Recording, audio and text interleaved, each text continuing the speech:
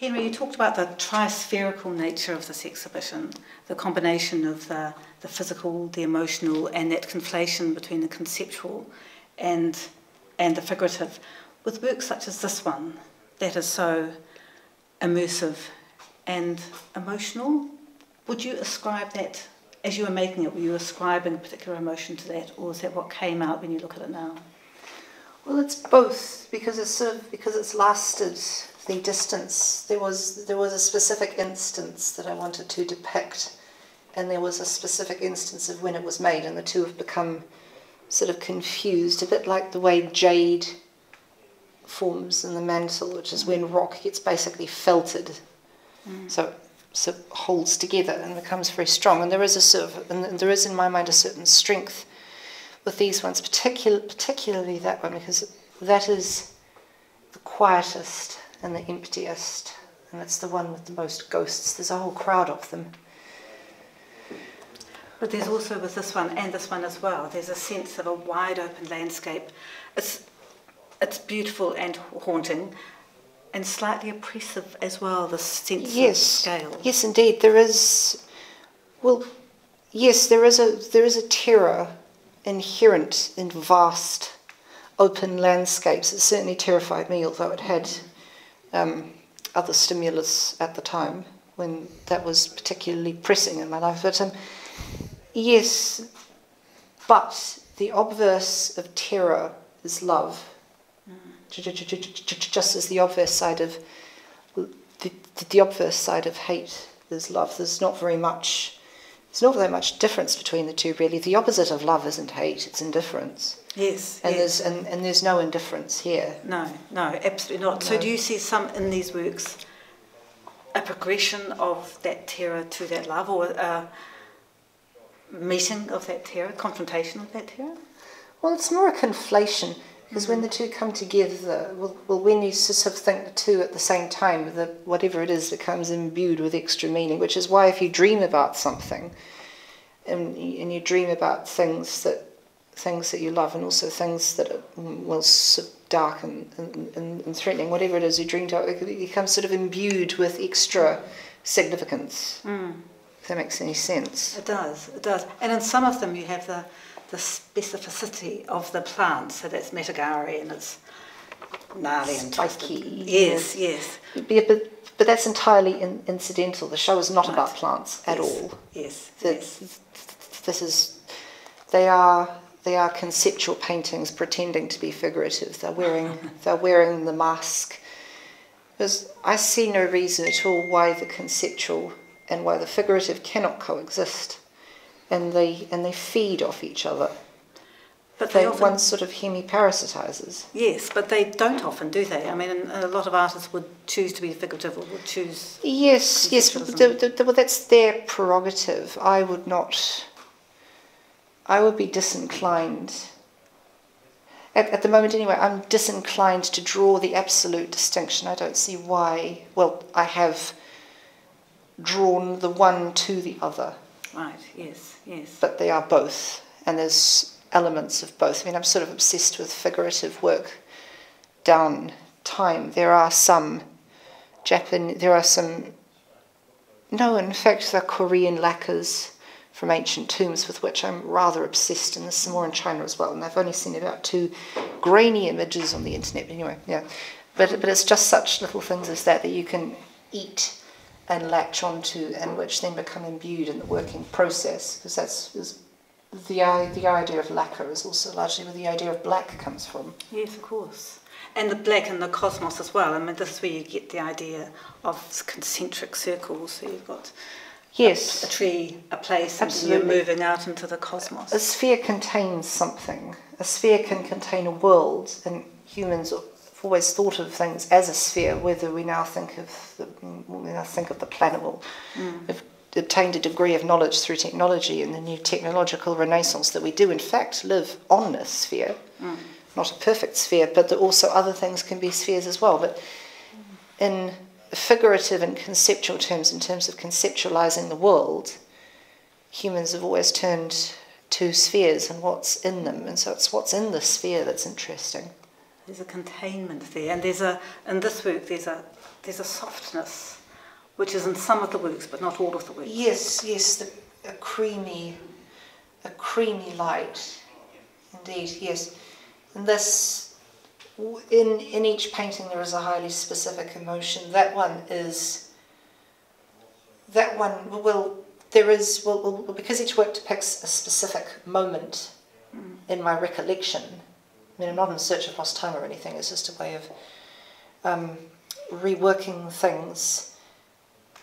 There is a specific emotion which dominates things and which comes to the fore. So that one is hope and happiness. Because I'd found something of great importance when I found that particular place, and that's how I first saw it. I knew that I'd found it, I'd arrived, and that what I was looking for was there. And then if we can go over here, that's quite a contrast to this one here, which is more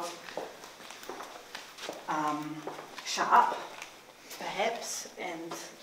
Yes, well, that one is partially a reflection of insomnia, and insomnia can be quite traumatic and definitely quite stressful. But there is a strange thing sometimes when you remember things which are so almost quite painful or quite stressful, that you can find yourself sort of wrapping them in amber, and they obtain this sort of sepia tone of nostalgia. So it's quite weird. And then that sensation comes while waking. But if you then dream about that too, yes. It's formidable. Yes, there's I think of the Leonard Cohen line, there is a crack in everything in some of these works. And there is a sense of the world we know, and then a sense of the world that we don't know, what's above or what's underneath. Yes, but I don't actually depict it. I'm just interested in the idea. But sometimes it comes across a little, the idea of hell. The idea of hell is fascinating, and the idea of heaven is fascinating. And different conceptions of the two, or some other world where the dead go. Right, yes. And sometimes the dead are ghosts, and sometimes the dead are ghosts, which was Philip Pullman's envisioning of them, and he created a world where the authority had played a trick. You thought you were going to heaven when you'd served the authority of your life, but then you went to this nothing world instead. And so that idea of a place full of ghosts is fascinating. And these landscapes are full of ghosts, except these ghosts are having a good time in this place, in this land of conceptual milk and conceptual honey, whereas in reality, of course, is basically neither. But the ghosts in here, for example, I can see them. They are dressed exquisitely, and they're all having picnics and reading books and other nice things. So when I visit these places, I occasionally go to visit them too. So it's a spaciousness, really, isn't it? These have a sense of huge space where perhaps ghosts can exist where they might not in a more busy Well, in all the times I've been to these places, I've never met anyone else.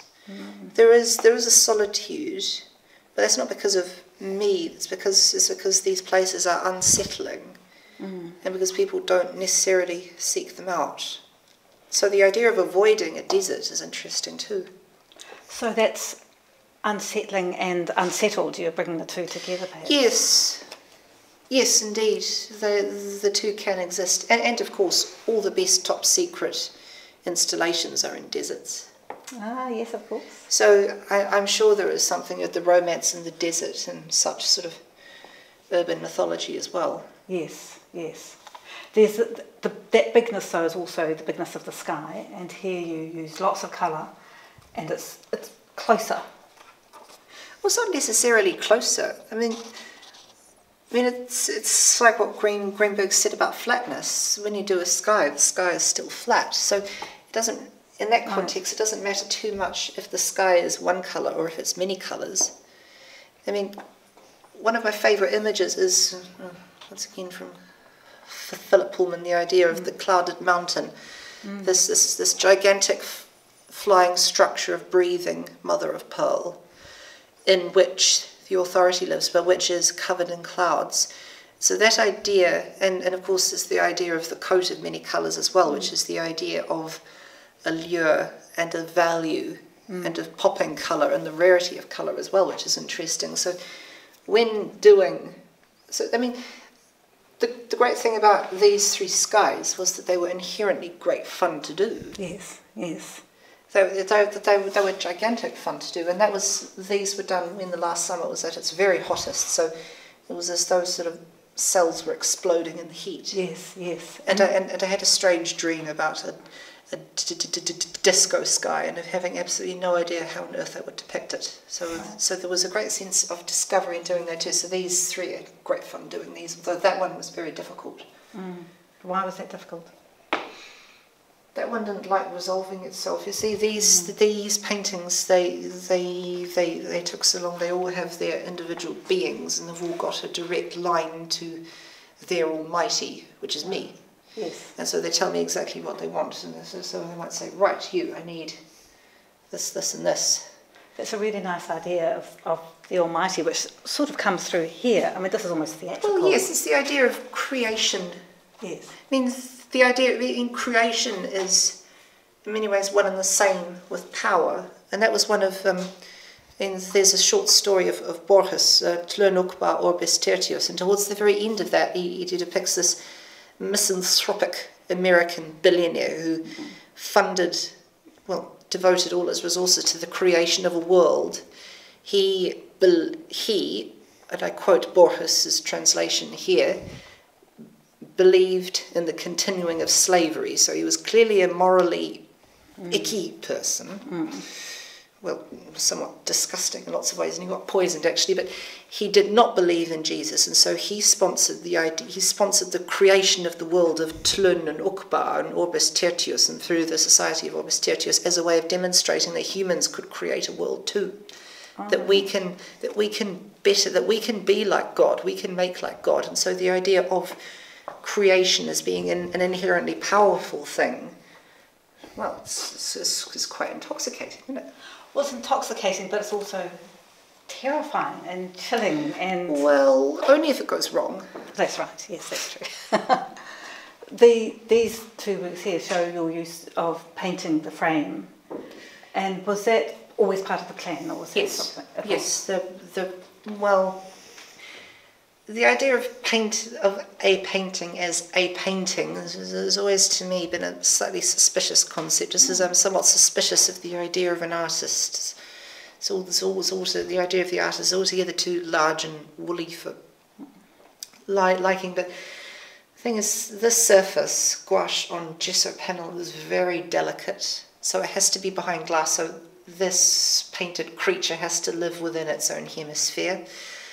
And so it must have a frame. And so the idea of, I mean, I don't really like the idea of the frame either. I don't like the word frame, so I just think of it as the thing or something. Right. Yes. Love the idea of something being just the thing. Yes. The surround, the structure in which the thing lives is one. The container, you might say, is one with its contents. Right. I mean, I've been thinking of them lately almost in terms of the pithos that Pandora opened. I mean, in Hesiod, I'm not absolutely certain of this at the moment, but as far as I recall, in Hesiod, the way hope was left in the pithos, it was written originally as hope being sealed inside a pocket under the rim of the jar. So it couldn't come out. Wow. Hope was imprisoned. And these sort of the paintings have a sort of sometimes slightly prickly relationship with the idea of being contained, but they need to be contained because if they're exposed, well, they'll sort of suffer really. So the container and the contents are one. The painting and the frame are one. And in terms of an object, they're indistinguishable. They are one object. And the idea of the painting becoming of a painting, because we've got a very specific idea of a painting becoming an object, is something which I find really fascinating, and that's where I want to go next to explore this further. of almost the artefact. So here you could almost Well, think... yes, the artefact is interesting. The artefact itself is a very specific concept too, of course. I mean, this feels like the frame's almost containing the image, and if the frame wasn't there, the image would just explode out. Yeah. Well, yes, yeah. No? I'm not quite sure, actually. That's one of the sort of grey areas of ambiguity, I think. Yes. But things are moving. The green is falling, seeping down. The cloud forms here are sort of erupting up. There's a sense of change, dramatic change. Well, that sort of Muilenbekia River would definitely take a couple of years to form. Right. One of the great pleasures in life is watching a carpet of Muilenbekia expand over the years. And the clouds too. If that were animated, which might be fun, I don't know, they would be sort of like molten wax. They would just change very slowly. They would sort of mould one another like gentle hands, because those clouds are fundamentally soft and gentle, although the idea of them came from smoke. So it's a beautiful softness coming out of destruction. And the idea of destruction. I mean, I've always been interested in something Mao said about create nothing, destroy nothing. He meant that you couldn't create without destroying. He was referring to the Cultural Revolution, so he was trying to justify it. But that idea of a finiteness of space for creation, and that you can't create without destroying, is definitely, I would say, relevant in the modern time. There's something about the solitary tree which is different from what we expect from a forest. A forest doesn't have a shadow, but single trees do, and I think that's quite a thing, shadows that are quite prominent. Yes, indeed. Shadows are definitely important. I mean, I rest in those, I lay and occasionally slept in those very shadows of those very trees in order to read books, having walked, sort of 20 kilometres to get there and back. So the idea of the shadow is quite potent, of hotness and coolness, of heaviness and lightness. So the shadow is heavy as well as being dark, it's heavy. This last book here, there's a toweringness, I don't know if that's the right word, in some of these works, which makes me think about some of your earlier works too, in your last exhibitions, but there is that sense of height and what's above and what's below again. This makes of natural formations. Well, that's a totally artificial formation. That formation does not exist except within my mind. The idea is not height, that's not a cliff, that is stacked flatness. If you could sort of slice up the landscape and put it on top of, if you slice up that landscape there, if you slice up a flat landscape and you stack it up, you still get a flat landscape. Right, yes. You can't create the 3D out of the 2D. And also just an exploration of the creamy, milky glow of light out there, which is one of the great things. And you sort of see strange things in that. You see strange things in certain lights. So it's very important to get the light exactly right. And the stars within this particular work are a reflection of Georg Büchner's fairy tale, the one in Wojciech told by the grandmother, which involved what was recounted in his Briefest Essentials, a child, I think after the 30 Years' War, when everything had been destroyed, as I was saying earlier with the idea of destruction in the world, and there was no one left, but the moon smiled down so kindly. So he went up to see the moon, but the moon turned out to be made of rotten wood. And he turned to see the sun, but the sun had become a wilted sunflower. And even the stars were dead. They were just golden flies stuck on thorns by some bird. And he looked back and saw that the earth had vanished. Oh. And so I was all alone in the blackness Oh, that's terrible. forever. Well, Is it terrible? Or is it the beauty well, there as well? well, I think that there's a beauty. I mean, the idea of an endless black sphere with golden stars is quite lovely, of course. And I've explored the idea of rotten wood and wilted things and the idea of death. Because there's quite a lot of death, because I'm not quite sure what these ghosts were like before they became ghosts, but there must have been some death somewhere along the way. But there's a warning, a sort of Icarus-like warning that's behind a lot of those sorts of tales. I know, but that's the thing. Buchner was a bit mad. Right. So there is a great ambiguity. And I'm mainly interested in it for its imagery. Mm. That's the thing, it all comes back to imagery in this Yes. show. Yes. Thank you very much. Thank you.